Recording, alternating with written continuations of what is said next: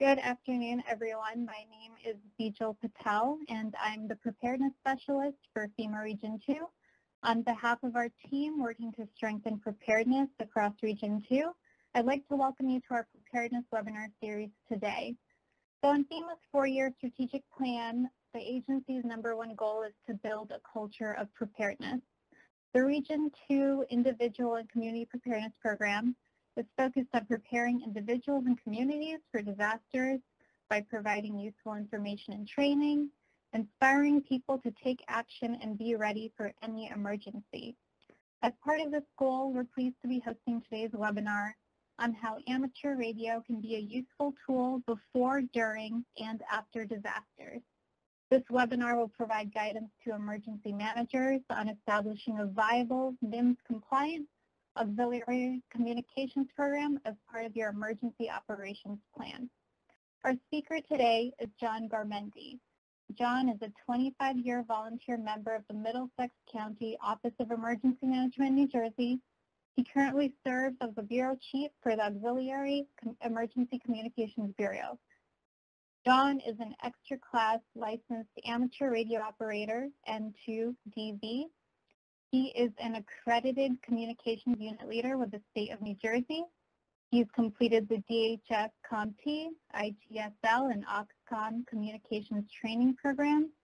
He is also a certified New Jersey Emergency Manager, number 155, and an instructor with the New Jersey Emergency Manager Project, currently teaching the cyber curriculum. Professionally, John is a technology manager for a broadcast and AV electronics manufacturer. He holds an FCC General Radio Telephone license and was awarded 2 Technical Emmy Awards for his role in supporting the Salt Lake City and the London Olympic Games. So John, thank you for joining us today, and I'll pass the mic over to you. Hey, good afternoon, everyone in Region 2. I appreciate everyone's taking the time to attend and appreciate everyone's interest in the subject. I appreciate the opportunity as well to present. So just a quick overview of what I intend to present today. And I think, just wanted to mention that although it was indicated that I'm a member of a couple of organizations, I want to make sure that everyone knows my opinions are my own. So I just wanted to state that up front. And let's take a look at what we're going to go through today. There's a lot to cover, but most importantly, the first thing I wanted to mention is that today's presentation is a resource awareness presentation for emergency managers and CERT team leaders, and not necessarily a technical training. So I just wanted to make sure that was clear. And then we're going to go through the W's and the H, right? The 4 W's and the H. What is amateur radio? Why should you include amateur radio in your emergency operations plan? Who are the amateur radio operators? Where can you find them? And how can you build a program? And then I'll give you some examples, and we'll talk about some of the affiliated associations and some of the affiliated programs that are complementary to emergency management, amateur communications, amateur radio communications. And we'll leave some time for Q&A as well. So let's jump right in and take a look. So what is amateur radio? And amateur radio is a service that was created and governed by the FCC, the Federal Communications Commission. It requires a license to operate on assigned frequencies, and there are 3 classes of licenses with tiered privileges, meaning as you go up higher in license class, you gain access to more frequencies and different modes and more operating privileges. And the 3 classes of licenses are technician, general, and amateur, extra, sorry about that. And as you go up in license class, the tests become a little bit more challenging. The good news is, and I think there's 2 pieces of good news here. One is Morse code is no longer required. And I think in the past, that may have been a barrier to a lot of folks from getting their amateur radio license. You know, they could study the technical content, they could study some of the other stuff, but they just couldn't get down the code. So the good news is the FCC has abolished the need for any Morse code testing whatsoever. The other piece of good news that you may not be aware is that the question pool are openly published, meaning you can study the actual questions and answers for the test. I think, however, you know, in my opinion, you do get more out of it if you understand the actual content. But regardless, it is possible to study the questions and pass the test. In most instances, the technician class license, which is the lowest level and the easiest test, is all that's necessary to be effective, right? What else is amateur radio? It's a community of individuals with interest in technical aspects of radio communications. And I guess the last question is, and it's sort of the same thing. It's like, is it still relevant? Is it really is amateur radio relevant to emergency management in 2020? Right? And I bring that up because I think a lot of people think, well, amateur radio. I used to have an uncle who did that, or somebody that I knew a long time ago. Is that really a thing? We can communicate on cell phones, you know, around the world instantly with text messages and so on. And I say emphatically, absolutely yes. Amateur radio is absolutely relevant to emergency management in 2020, and we'll talk about why. So as I said, amateur radio is a service, and this I took out of Part 97 of the FCC regulations. And I don't like to read slides, but this is important. It says, when normal communication systems are not available, amateur stations may make transmissions necessary to provide essential communication needs in connection with the immediate safety, human life, and the immediate protection of property. So I think one of the big advantages, and I put it there in bold, is that having amateur radio operators involved in your emergency management program provides you access to a wide range of frequencies that are available only to amateur radio operators. We'll take a look at that in this slide here, right, and as I continue on with the why, right? And I think one of the themes through the presentation, as I said in the beginning, is that I want you to understand amateur radio is a resource to you, the CERT program manager or the emergency manager. And one of the reasons why is, as I mentioned, the broad range of operating frequencies and modes that amateur radio operators have available to them. And anyone who's maybe been involved in public safety radio communication or even commercial broadcast, you know, radio and television, knows the value of frequency spectrum and the fact that, you know, the government auctions off part of the radio frequency spectrum for tons of money to commercial enterprises like cellular providers who go off and make a whole bunch of money by using those frequencies. The good thing about amateur radio, like I say, is that they've got access to a broad range of frequencies and modes. And what does that mean to you as an emergency manager? It means it gives you a lot of options to be able to communicate, to provide communications across the spectrum. And being across the spectrum, it gives you the opportunity to have both long-range and short-range communications. So again, it gives you options. So the resource provides you with options. There are thousands of licensed amateurs in Region 2, and there's a robust network of repeaters on multiple bands. And I took a look at one of the resources, repeaterbook.com, and if you just did a quick search, and I saw that in New York State, there's 795 amateur radio repeaters. In New Jersey, there's 374. Puerto Rico, there's 256. And in the Virgin Islands, there's 5, 3 on St. Thomas and 2 on St. John. Now, they're not all open, although the majority of them are, and open means free for anyone to use. And they're not all active at any one time. But again, just wanted to make an impression upon you to understand the potential resources that are available for you. Amateur radio operators provide a reliable communications alternative in the event of a catastrophic failure. And another key point I think that you might want to think about as an emergency manager is that amateur radio provides opportunity for those in the AFN, the access and functional needs community, to still participate in your program. Meaning, if you got someone with a disability that might prevent them from deploying to the field, they can still be very effective either at the EOC, from their own home location. We in Middlesex County happen to have a member of our ARES group who lives in an assisted living facility. And that's a very valuable resource in that assisted living facility to have someone with radio equipment and the knowledge to operate it. So there's a little bit of the why. So who are these people? Who are these amateur radio operators, right?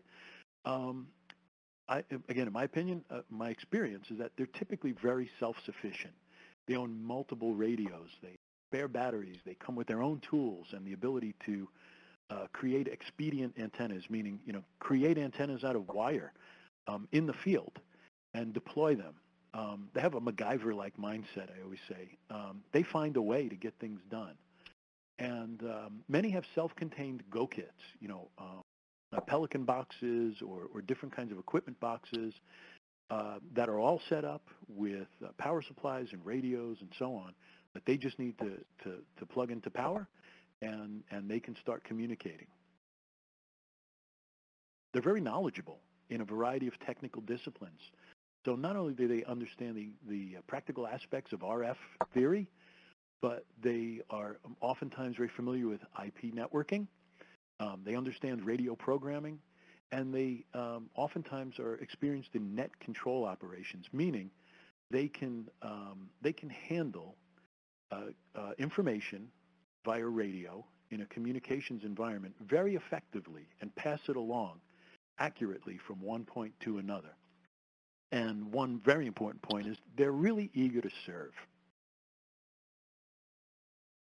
Let's take a look at possible areas where you, as an emergency manager or program manager, can recruit and find amateurs in your jurisdiction or your community. So you would look at local amateur radio clubs, and you can find those at the ARRL.org. That's one of the links that was provided as well. And I'll talk a little bit more about the ARRL, but local amateur radio clubs, local amateur radio traffic handling nets. So generally, almost every night of the week, these nets come up on the local repeaters where they handle or practice handling traffic information from one place to another. QRZ.com, that's a great resource also in the links. That is the database that's connected to the database, the FCC database. Actually, it's a worldwide database, but it's connected to the database and allows you to search by your county, by your municipality, state, zip code, so you can get a sense for who are the amateur radio operators in your jurisdiction, and maybe you can do an outreach to them and let them know our emergency management group, bureau, or department is seeking to establish a program, and you can go that way. Take a look within your own CERT programs. Take a look at maker spaces where a lot of young folks are gathering to experiment with technology and talk technology. So a lot of activity around STEM, and that's maybe a way to bring in some of the younger people into a program. You can promote your program at regional ham fests. In hams, amateur radio operators get together at these ham fests. They're basically amateur radio equipment swap meets, right? So you can promote your program there. You can sponsor a ham cram, which is either a one-day or a half-day kind of amateur radio study boot camp, licensed boot camp that ends up, the end of the day has a testing session, and then you've just created your own little pool of licensed amateur radio operators. And you can also take a look at organizations that have a communications component, and like the Civil Air Patrol or the Coast Guard Auxiliary, where they have their own comms programs. They have people who are knowledgeable in communications. Let's talk about some examples now. One that I always like to point out is the Hurricane Maria Puerto Rico deployment in September of 2017. Right? The Red Cross reached out to the ARRL. Again, I mentioned before, it's the Amateur Radio Relay League, which is the essentially the largest organization of amateur radio operators. It's not the governing body. That's the FCC. Those are the guys that tell you what you can do on what frequencies. But the ARRL is, just a kind of an organization that has some structure and represents amateur radio operators. So the ARRL, Red Cross reached out to the ARRL because they had a need for amateur radio operators on the island in the aftermath of Hurricane Maria. One of the bullets there that I put that I think is key is that they had a previously executed MOU in place, and that's important, right? Because in one of the sayings in emergency management is, the time to be handing out your business cards is not when the towers are coming down, right? You've got to have those relationships and those agreements in place beforehand. And that's important. That's why I put that there specifically. I think that's part of why this was a success. 3 days later, 3 days after the request went in, 22 volunteers deployed to the island, and the ARRL supplied a cache of radio go kits through a program that they call Ham Aid. I'll talk a little more about. So, who went? 22 hams from 17 states, ages from 19 to 72. Again, just to give you an idea of the resource pool that's out there. Where did they go? They went to the Joint Field Office, the OC, hospitals, fire stations, shelters. How long did they stay? The bulk of them stayed for about 3 weeks. There are others. I personally know a guy who stayed for longer. But, what did they do? They handled safe and well messages for families looking to see if their loved ones made it through the storm, resource requests, medical evacuation communications, and all kinds of military, federal, and Hey, are you on the IPPD call? They provided tech support, right? They fixed My all kinds of calendar stuff. showed they sent out a canceled one, but then they had sent out a new one at the same time. Sounds like I had both of them on my calendar. I'm sorry, Debbie, is that you? Okay. Apologies. Continue on. So like I said, they handled those kinds of communications and provided technical support on the island. Were there lessons learned? Absolutely. There always are, right? And there's a pretty lengthy after-action report that you can go up and take a look at that talks about what worked, what didn't, and the lessons learned, right, as with any incident. I apologize in advance. I know this is a FEMA Region 2 presentation, but I'm from New Jersey, and this is an adaptation of a presentation that I've done before for the New Jersey Emergency Preparedness Association. But just, again, to give you an idea, right? So in New Jersey, there are over 15,000 licensed amateur radio operators. There are 71 affiliated ARRL clubs in the state. There's a very robust repeater network throughout the state. And there's a very active ARES program. ARES is ARES, Amateur Radio Emergency Service program, and it's split southern New Jersey and northern New Jersey. Right when I wrote this, there were about 374 registered members, but I bet you it's up to about 500 members now. And these hams, these amateur radio operators, provided valuable support to their served agencies for disasters like Sandy, Hurricane Sandy, as well as planned events. And I'll talk about the papal visit in a minute. But I think that's a key point as well. Amateur radio operators, you can use them not just for disasters, right? You can use them in planned events. So talk a little bit about the papal visit and the World Meeting of Families in 2015. It was run by the Southern New Jersey ARES Group and the Gloucester County Amateur Radio Club. They provided communications support to the Cooper Union Medical Center and the MCC South for both events. They were an integral part of the comms planning process, and I think that's important. That if you create these programs, include these guys in your planning meetings, right? The Southern New Jersey group built and deployed these pod runner go kits that they used during this event, and they didn't create specifically for this event, but they had already in place what they call the CERN, the Southern Counties Emergency Radio Network, and it's based on a type of digital communication that amateur radio operators use called Yaesu Fusion as their backbone. Here's a couple of pictures of these pod runner pods, and you can see they're self-contained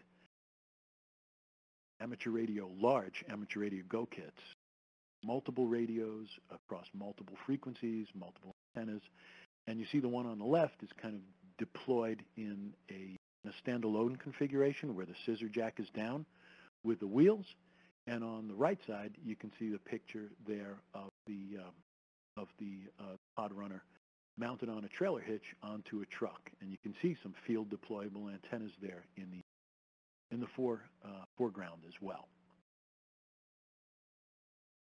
So establishing a program framework, right? This is very important. You know, I think you need to have some structure around a program if you're going to create it. Should have clearly identified roles, including, you know, someone has to be the leader. So everybody knows, you know, who does what and who's kind of in charge. I would establish, you know, again, these are my recommendations, but I would establish a minimum number of hours per year or per quarter. Nothing overwhelming, right, because the likelihood is that a lot of these people are going to be volunteers, but have some minimums and have them report their hours via an ICS 214, right, for two reasons. One, you want to keep track of their hours because you need to show those when you want to go for funding and have some substantiation behind it. And number two, it gets the people in the program used to using ICS forms, right, which is important. Establish some minimum trading requirements. You know, have the ICS basics, 100, 200, 700, 800. And also, I think more and more as a must, right, where practical is have your folks go through the AUXCOM program, and I'll talk about that in just a little bit.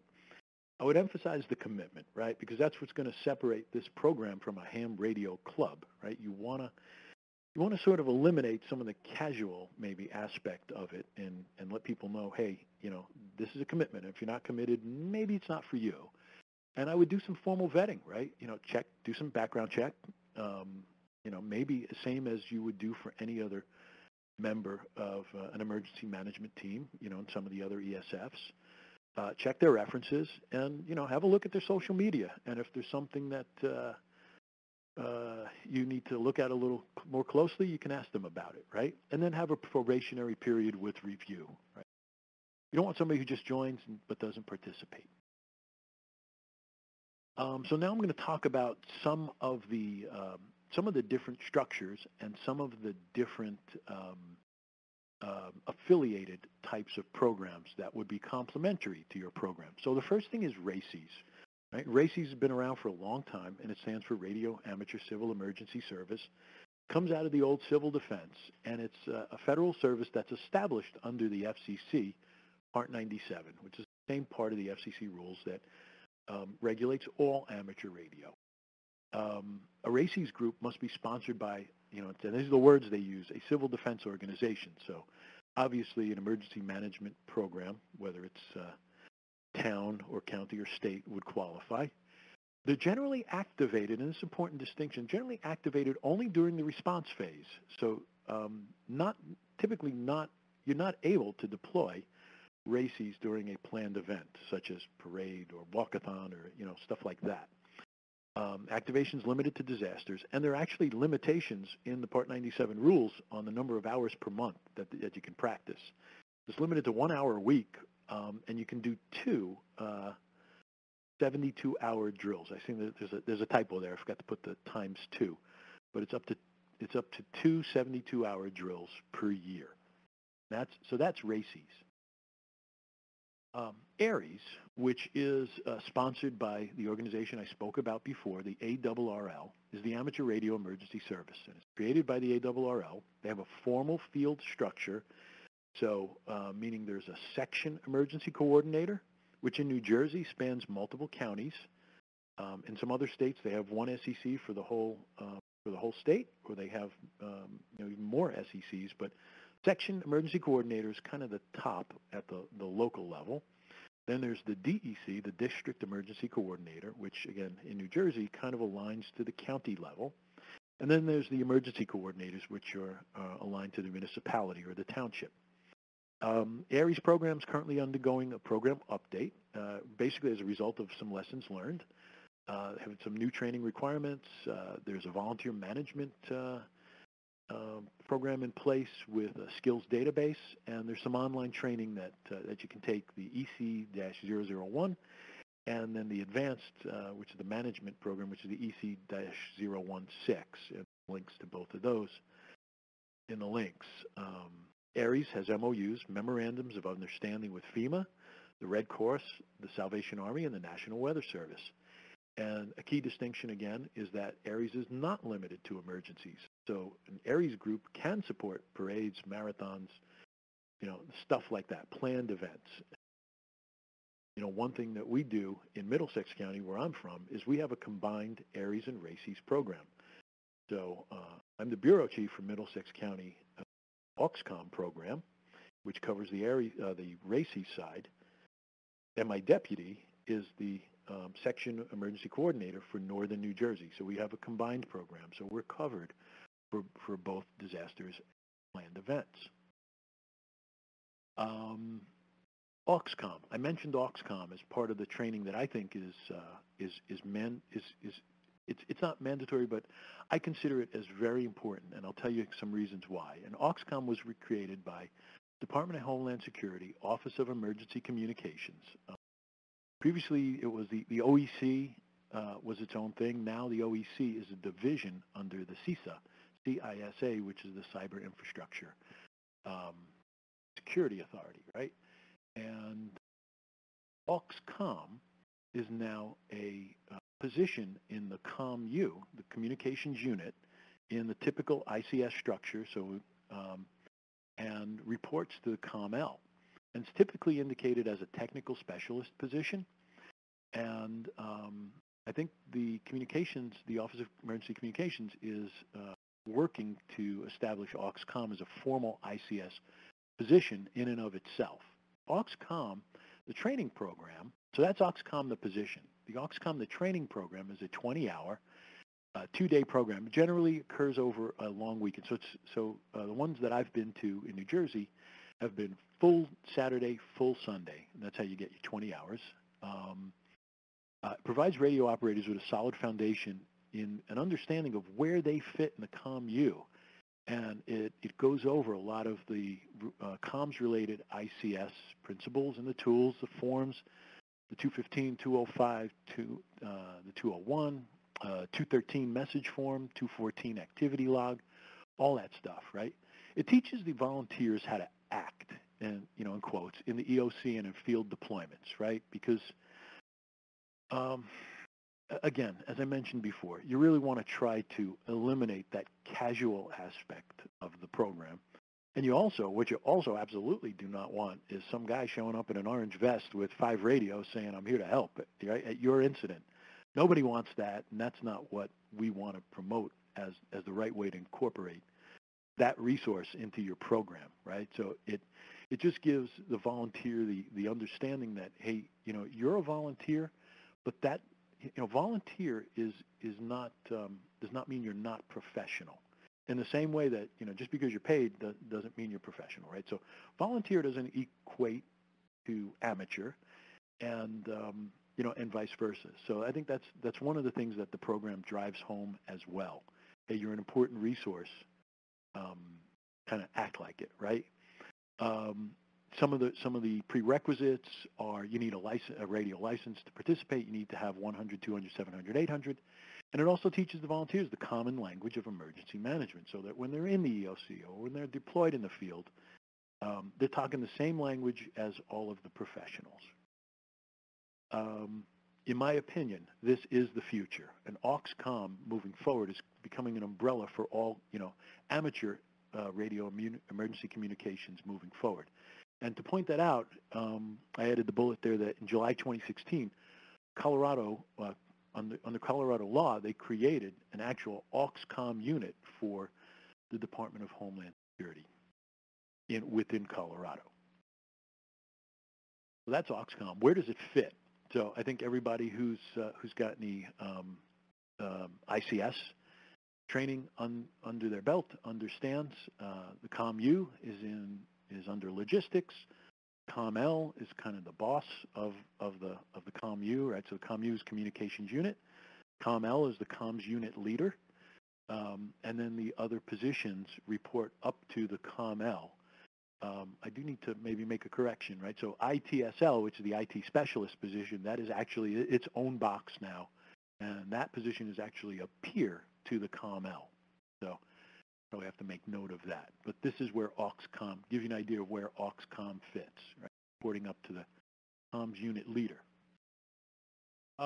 So the affiliated programs, right? There's something called Skywarn. That's a National Weather Service program that trains volunteer weather observers. It provides ground truth and hyper-local weather reports back to the local weather offices. A majority, although it's not a requirement, but the reason why I put it in the presentation is because majority of the weather observers are also amateur radio operators. So there's some synergies there that you could maybe work into your program. Like, we did in Middlesex County, we hosted a Skywarn training program, right? So as I said, the Skywarn coordinator should be part of your AUXCOM team. And at least in New Jersey, I know at one time Mount Holly Weather had maintained an amateur radio station. And I'm not sure about Upton or some of the other offices within the FEMA region too. National Hurricane Center, they have their program, right? They have a station, WX4 NHC. They established the Hurricane Watch Net. And again, this is kind of an affiliated sort of complementary program where whenever a hurricane is within 300 miles of landfall of the United States and its territories, they activate the Hurricane Watch Net, where they communicate via HF amateur radio or voice over IP, okay, and they start up this weather net. And again, handle health and safety, health and welfare traffic. And at the National Hurricane Conference in March, there's usually an entire day dedicated to amateur radio. MARS. So MARS is the Military Auxiliary Radio System, and they've kind of been working on reinventing themselves as well. So MARS, those of you who are old enough would maybe remember, like in Vietnam, MARS was used to get messages back to the service person's family back in the United States, and they do so via things they called radio patches, phone patches. So they'd connect a phone to a radio, and then you'd be able to make a call. Now they are really they're sponsored by the Department of Defense, and they provide contingency communication support to the U.S. Army and the Air Force. Primarily an HF mission, and I didn't, I said this one's going to be a technical presentation, but just so you know, as I said earlier on, there's a whole bunch of frequencies available to use. One of the things about HF is that it provides you the ability to do long-range communication. But generally, just remember that the lower the frequency, the larger the antenna. That's just a general guideline. They do an annual what they call a crossband test, where active duty military communicate with amateurs on amateur frequencies, and they do frequent training nets. So a lot of training goes on in Mars. Like I said, their mission is evolving. Saturn, that's the Salvation Army Team Emergency Radio Network. Their mission is to create and maintain a trained pool of volunteer personnel to provide emergency communication support to the Salvation Army during disasters. And they have a regional structure. In the U.S., it's the central, eastern, southern, and western. They really embrace the digital modes for efficient traffic handling. And I didn't spend a lot of time talking about modes, but amateur radio operators, not only do they have access to multiple frequencies, they have different ways they can communicate on those frequencies. So your amateur radio operators have the ability to use analog voice, okay, or digital voice, and on those in those digital modes, they're able to communicate digitally using or sending things like email, like ICS forms, and so on. And Saturn has embraced the digital modes for efficient traffic handling. So transferring messages, especially if it's information of a medical nature, right? Like the long names of some drugs and medicines, where the potential for a mistake could be devastating, are better handled by the digital modes than analog voice. Let's see. Yep. Oh, here we go. Digital modes. Okay. So the digital modes, and I put a little humor here, right? It's not your grandfather's ham, right? So it's not this guy just talking on a microphone, as in the old days, right? They embrace and in many instances, in some instances, actually lead the adoption of digital forms of communication. And as I said, data, voice, and even video. And some manufacturers in the amateur radio or the public safety communications hardware realm have some specific formats that they manufacture hardware for, like ICOM uses something called, or has something called D-Star. Yaesu has something called Fusion. And then there's sort of a generic thing that's really taken on right now is DMR. And it's a generic version of Moto Turbo, of Motorola's Moto Turbo. And as I said before, there's several tools for the transmission of data. FLDigi, there's narrowband emergency messaging system. There's something that's really, I think, coming up now and becoming very popular, which is WinLink, and it's essentially email over radio software. As I said before, several utilize pre-canned fillable ICS forms that make the 213 messaging communication very simple and easy. And then there's also something that's a kind of an older technology that's been around for a while but still very useful, which is APRS. It's automatic position reporting. It's kind of a GPS in reverse, where you can tell where that radio is. So it's good for if you're doing search and rescue. Someone's out in the field with APRS, you can tell where they are. Broadband mesh networking. Now, I mentioned way in the beginning when I talked about the frequencies that are available, I specifically said they've got privileges, amateurs have privileges on 2.5 and 5 gigahertz. And those frequencies might be familiar to some of you because that's where your home routers, your home Wi-Fi routers operate as well. But the thing about amateur radio operators are that they don't have the limitations that you do in terms of power or antennas or distance. So they've taken advantage of these frequencies and the ability to operate at higher power and longer distances, and created something called broadband mesh networking. And they've created or have the potential to create a robust, redundant, and self-healing mesh network where there are multiple paths for the information to travel. And if one of them is broken, an alternate route is found, and the information still gets to its intended destination. It uses low-cost and reliable off-the-shelf commercial infrastructure, right? So it's readily available. And just one example, there's many, including some implementations here in New Jersey, but the Orange County, California RACES used it to provide communications, receive and transmit video back to the Orange County Sheriff for a large planned event. And the organization that's kind of developing the standards under that is called ARDN, the Amateur Radio Emergency Data Network. So, as a program manager or an emergency manager, how much is all this going to cost me, right? You probably know. You're involved in public safety radio communications. There's, millions of dollars is not uncommon to put up a trunked or a digital communication system, right? You can really get into get yourself an amateur radio station for as little as like $600. A decent dual band, meaning UHF, VHF radio, power supply, some coax, and an antenna, and you can put this station in your EOC. If you wanted to add HF, I'd say it's probably another $1,500 or so. Manufacturers sometimes subsidize. Yaesu has been on in the past because they wanted to establish their fusion format. They made fusion repeaters available like ridiculously cheap.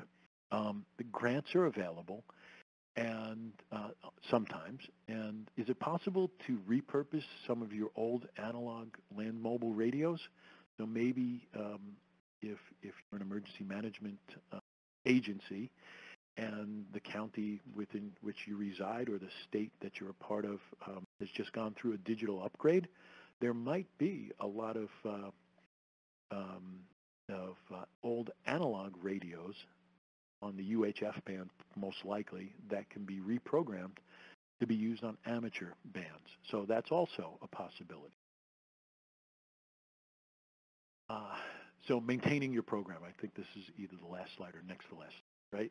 Develop an esprit de corps, right? Make sure that you've got monthly meetings, have work parties, trust them, right? If you've vetted the people already and you know you trust the process, then you got to have some trust in the team, right? Allow them to develop relationships with the other members of your staff.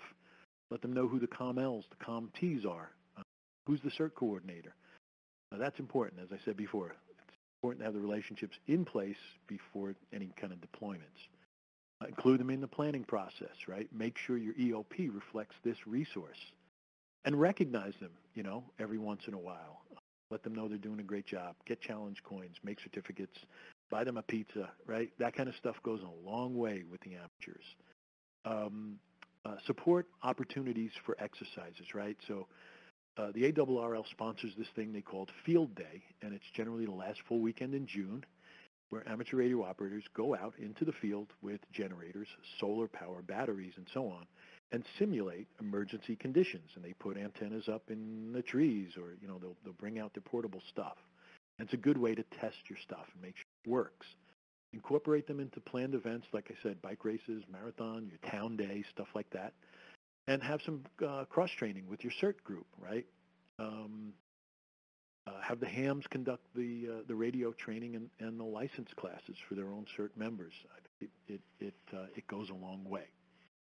And with that, we're at the last slide and have some time for Q&A. Probably not enough for all the questions here. Turn it back over to Debbie or to Bibi and see what we can get through in the remaining time. But I hope everyone got something out of this, and I hope everyone at least walks away with this knowing that you don't have it as part of your EOP. You really should take a look at this valuable resource. And I thank you for your time and attention. Thank you so much for this very valuable information, John. Sure, Debbie. We do have a number of questions for you, and we will just get through as many of them as we can. So Okay. the first question is, how do you determine which frequencies and modes are appropriate? Okay, good question. So when I spoke about repeaters before, which, by the way, a repeater is a device, is a radio that allows you to extend the range, right, of your UHF and VHF, mostly UHF and VHF. And UHF and VHF with a repeater is something you generally use within your town or within your county, right? That's, and depending on the size of a county, right? But UHF and VHF are for typically short to mid-range communications, whereas the lower frequencies, HF, are generally for the longer range communications. And then you even have to look at what time of day is it, right? So some of the lower frequencies perform better in the evening, and some of the higher HF frequencies perform better in the daytime. Right? Again, I said it wasn't going to be a technical presentation, so I think it's outside the scope, but hopefully that gives you an idea. No, that's great. Thank you. Sure. Are you seeing a transition? Oh, I'm sorry. Go ahead. I thought you were going to ask me if I'm seeing the questions. Go ahead. Are you seeing a transition from analog linked repeater systems in New Jersey used by Aries, et cetera, to cover DMR, over to DMR? It's really still in the beginning. It's not a wholesale adoption just yet because there are so many analog repeaters still out there. I am seeing some programs starting to put up hybrid repeaters that can do both analog and digital, such as fusion, some of the fusion repeaters, and there's also some other methodologies for creating a hybrid setup. But yeah, there are, I don't think, what I don't see is people taking down analog repeaters and putting up digital ones. What I do see, especially with DMR, is people putting up additional DMR repeaters. That I am seeing. Understood. What was ARRL's Ham Aid program all about? We have a listener who's a new amateur radio operator looking to get properly equipped for community emergencies and was wondering if you had any advice for them. Sure. I think the best thing to do is just Google ARRL, Amateur Radio Relay League, Ham Aid, and you'll see. But the one thing I can tell you is the program is not what they don't do is give you equipment to keep forever, right? So they're not not a granting, they don't grant equipment out. What they do have is they maintain a pool of equipment ready to go to support areas that have been affected or impacted by a disaster. So it's basically my understanding, I'm not an ARRL representative, but my understanding is that it's a short-term loan program that allows you to have access to additional communications resources for the duration of response and recovery, let's say. A great opportunity. We have a listener who works in a private residential-only community with an established emergency preparedness group. His question is about the minimum number of ham radio operators in a community of about 1,900 residents. Would you recommend? Gosh, that's I don't know. You know what? That's a tough one. That's something I haven't really looked at. So asking not how many do I think there are, but how many should there be within a community of 1,900? Honestly, I think it depends more on the physical size of the community, the acreage, right? So how vast is that housing community? I assume it's a development and not an apartment building. So a housing community, I think it depends more on the geography than the amount of people within it. So I don't know if that answers the question, but I think that's a better way or a different way of looking at it.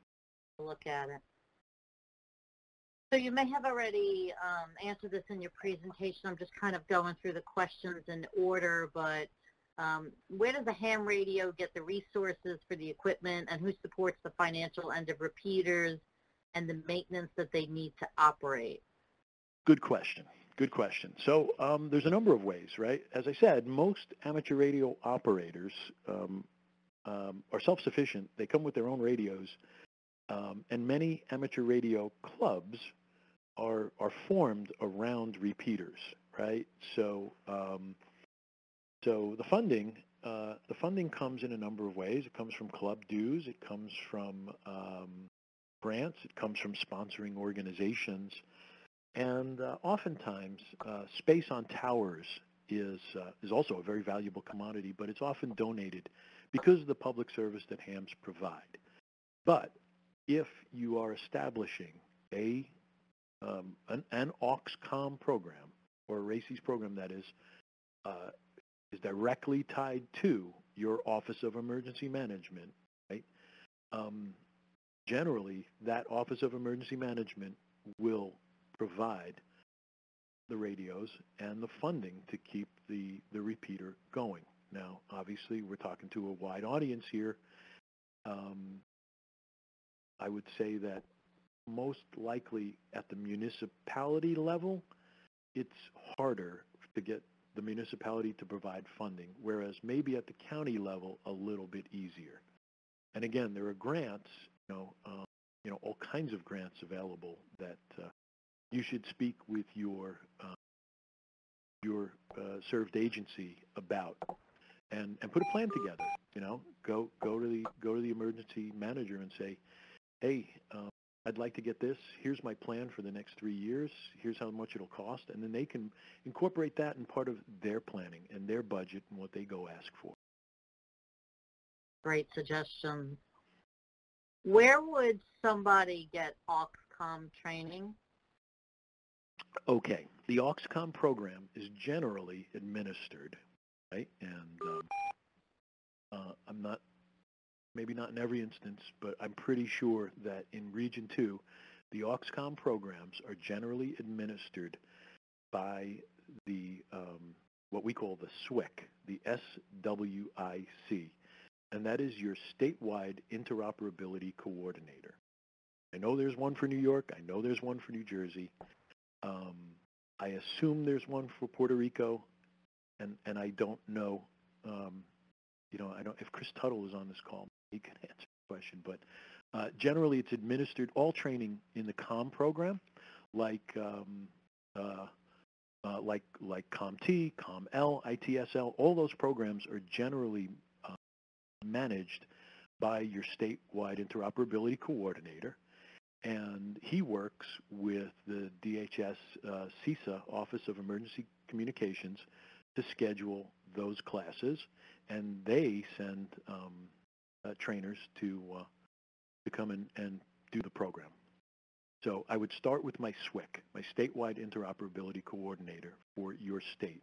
You could also look on the CISA, CISA, Office of Emergency Communications Division website and see if there's a schedule of any upcoming AUXCOM classes. I know that I spoke before about HamFests, and the biggest one annually is in Dayton, Ohio, or near Dayton, Ohio. And not this year because we didn't have one because of COVID, but 2 years ago, there was an AUXCOM class at the Dayton, Ohio HamFest. So that's another possible place to take a look for AUXCOM training. Did you say during COVID-19 whether or not that training would be made available in a virtual environment, or? I did not say that. No, I don't. Could you speak to that? I can't. Okay. I can't because I don't think that it's been delivered. I don't know. I'm not the SWIC for New Jersey, so I want to be very careful. But to the best of my knowledge, AUXCOM, AUXCOM has not been delivered online. I know that there were some AUXCOM training for New Jersey that had been planned before COVID, but it has been postponed. All other in-person comms training in this state, as far as I know. Okay. That was just a question from another listener. Although we have some people writing in the chat that it will be virtual in 2021, so I guess we'll wait and see, right? That's great. That's great. Yeah. How does or where does EchoLink fit into the whole scheme of things? Okay, good question. So EchoLink is a I would put that under the definition or an example of what I would call ROIP, right? Radio over IP. So EchoLink allows you through an IP device, whether it's your cell phone or your laptop, your computer, to connect to what they call a node, and then the node will connect to a repeater. So it actually allows you to couple two forms of communication. So you can communicate via a device, whatever, right, phone or laptop, anything that can get on a network. You connect to the node, and then the EchoLink node, and then the EchoLink node is connected to your repeater, and you can facilitate. So somebody can be on a radio in the field, you can be on an IP-based device. So that's where EchoLink falls, kind of a hybrid solution, or what I would call radio over IP. Yeah, that's an excellent solution. Do you happen to know, are ham repeaters, would they be considered critical facilities, or ham operators considered, essential personnel?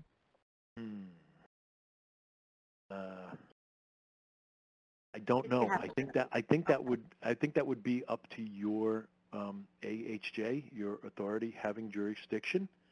So if you are you're an amateur radio operator who is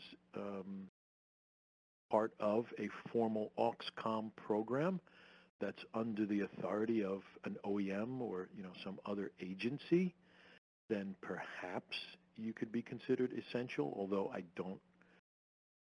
don't want to give anybody false guidance on that one. Okay. What do you think would be the best way to incorporate amateur radio operators in a virtual or enhanced EOC? So I think that could kind of be a hybrid-like scenario as well. So if you've got an amateur radio operator at home, again, most of these people are pretty self-sufficient, so there's high likelihood that they've got it in their car, they've got handheld radios, and they've probably got a setup at their house. So they've got their radio, they've got their antenna, they're able to, by radio, get onto a repeater or not, communicate with other people directly, other amateurs. And then if they're part of your virtual EOC and they have access through whatever you're using, whether it's VOC or Teams or Web EOC, then they've got that running on their laptop, and I guess they'd be able to incorporate, handle messages that you send them via the computer, and they can put out over radio and communicate to amateurs wherever they are. That's just one scenario. I don't know. What I don't know is, in a virtual EOC, is there the ability to incorporate directly, so again, a radio over IP kind of, to incorporate amateur radio connectivity directly or not, like kind of a mutual link type of thing. I don't know if that's possible. Probably is, but maybe you wouldn't want that, right? Maybe one of the good things, I didn't mention this, but like there's less vulnerability to amateur radio communications with respect to cyber. There's no cyber. Well, I wouldn't say there's no, right? Because as they move into digital realm, become an IoT component as well and vulnerable. But analog amateur radio and analog amateur radio repeaters are less susceptible to cyber vulnerabilities. I would say that. Okay. I know we're running out of, I see the questions still coming in. I can answer a couple really quickly. So Steve asks, what's the SET? The SET, that's the Simulated Emergency Test. That generally happens each October, early in October. And again, it's just a way to test your amateur radio capabilities under a scenario with injects and stuff like that. So I see that's one that popped up here on the screen. And John, I'm going to ask you just one last question. Sure. It is 3:59. Yep. And just so that our listeners know, there is a download pod on your screen, which would allow you to download a PDF of today's presentation. We've also moved over a very short 3-question poll. If folks wouldn't mind just taking a minute to answer those 3 questions, it really does help us to drive our future webinar programming. But the last question that I had for you was, how would someone go about acquiring a ham license during COVID-19? Okay, good question. So there are a number of amateur radio groups who are sponsoring both virtual testing, okay, where, similar to the way you'd take a college course virtually and they'd give you the midterm and the final, there's mechanisms for virtual testing. You have to have your desk completely clear, no notes and all that stuff. Or there are other organizations, amateur radio clubs, who are hosting, I guess, socially responsible amateur radio testing. And they're doing it where people stay in their cars and they hand you the test and you take the test and they take the test away from you and they grade it. Do it that way. So there's a number of ways to still test for your amateur radio license in the age of COVID and to do so safely.